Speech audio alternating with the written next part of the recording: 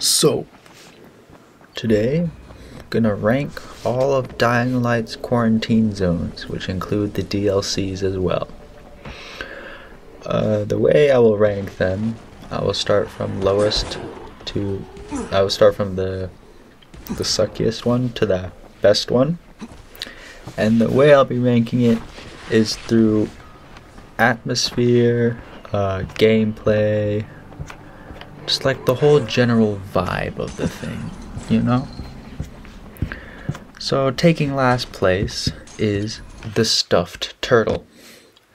It is the most famous of the quarantine zones and arguably the easiest because of how the whole thing is laid out.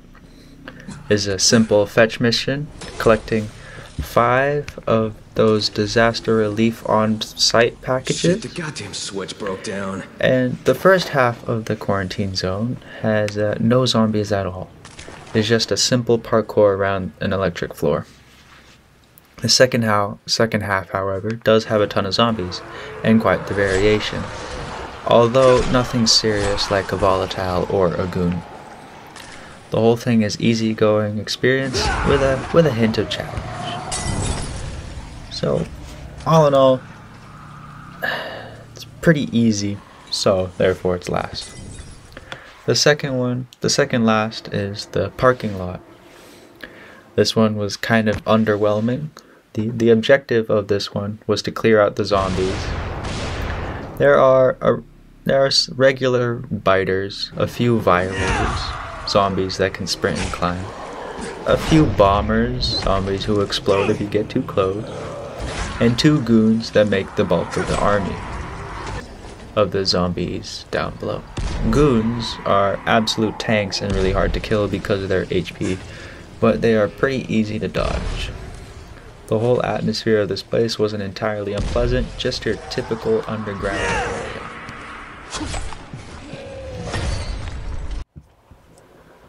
Next up, we have the Striped Dragon Hotel. This one was also very underwhelming, with barely any challenge besides a swarm of biters crowding around you in the tight hallways. Not that it isn't challenging, it's just very simple. The only reason this surpasses the other 2 is because the level design is spot on with a bit of puzzling required, although it is somewhat easy to find the 5 disaster relief packages scattered around. Next, we got the Holy Year Tunnel. This one was a peculiar one. I believe it's a DLC one. This quarantine zone is in a train tunnel, but the setup was more of an arena. The goal was to seal 2 entrances so that more zombies couldn't get in, and then killing the remaining ones. The quarantine zone is set up with various levels, using train carts, catwalks, and storage containers, allowing for parkour-oriented players to feel safe. The atmosphere is well done, with barely any light sources, and having a couple of bonfires as your bigger light sources really created a spooky ambience. The zombie levelness is pretty low, with only biters and virals. The storage containers needing to be dropped added a nice little twist to the simplistic challenge.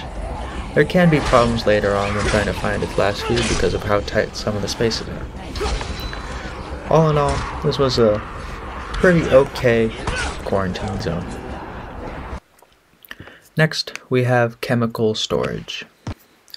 This quarantine zone is a pickup challenge, like most of them, but the twist on this one is especially parkour heavy. You have to leap from crates and storage containers to avoid the acidic substance all over the floor, and to make matters worse, the entire room is filled with toads, zombies who can spit projectiles at you, not to mention look really ugly. Before you get to the main room, however, you need to get past the first room, in which you are greeted by a giant electric fence and a bunch of regular biters. Just make quick work of them and open the door into the second room. Now, why I placed I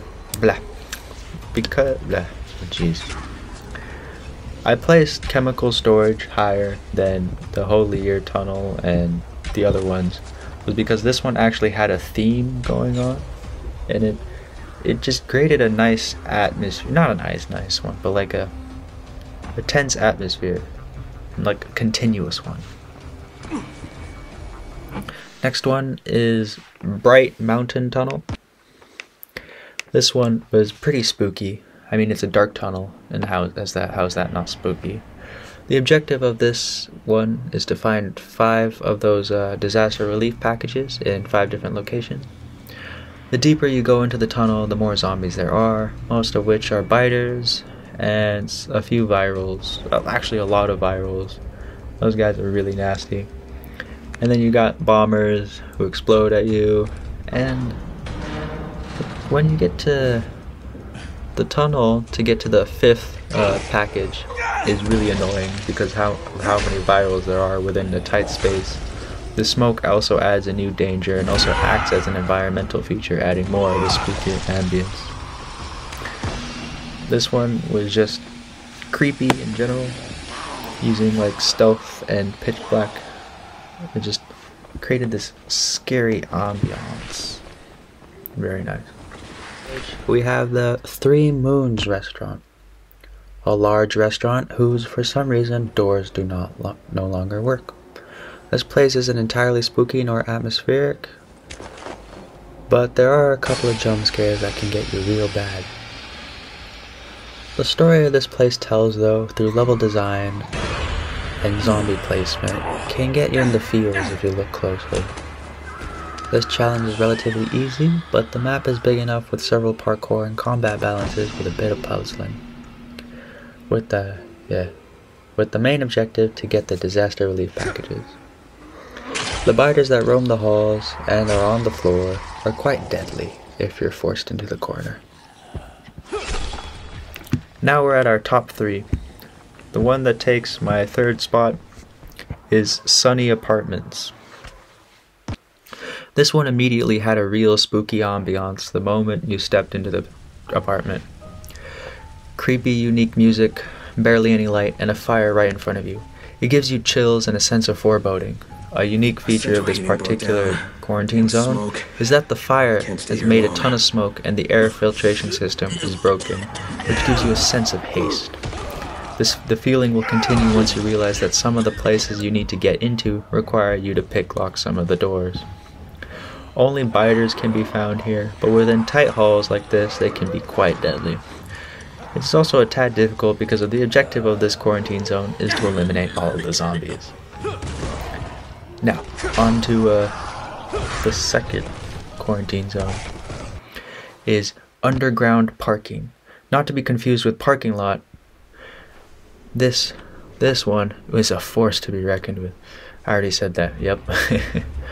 Is nearly pitch black, and the task of finding 5 disaster relief on-site packages is in a twisting and turning place like a parking lot can give you a lot of confusing feelings. The hardest part of this whole challenge are the volatiles. The toughest of the tough, and freaking fast. The moment they spot you, you are doomed if you don't have any flares on you, and even then it's terrifying.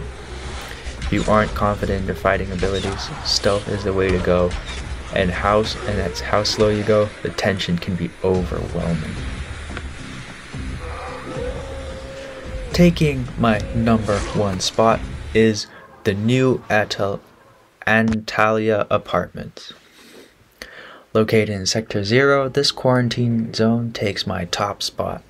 The moment you step in, you are greeted with a surprisingly bright interior, but the unique music, a piano accompaniment to whatever madness the world fell into, gives an interesting feel to this challenge. To make matters even more creepier is the child crying. Unlike the other ones, you only have to find 4 of those disaster relief packages, but the apartments are massive and you have to search room for room, all the while haunted by a child crying and soft piano. Biters are sparse, but still roam the halls, giving you a bit of combat.